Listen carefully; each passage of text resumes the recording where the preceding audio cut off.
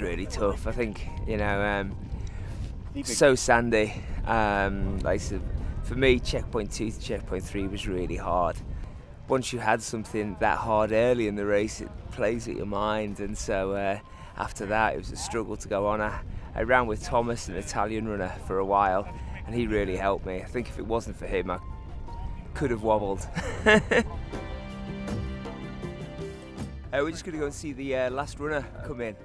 So I think everybody respects the distance of yesterday, and someone who has spent that amount of time on the course, I think they've probably got the biggest balls of everyone. So, you know, that's bravery right there, you know.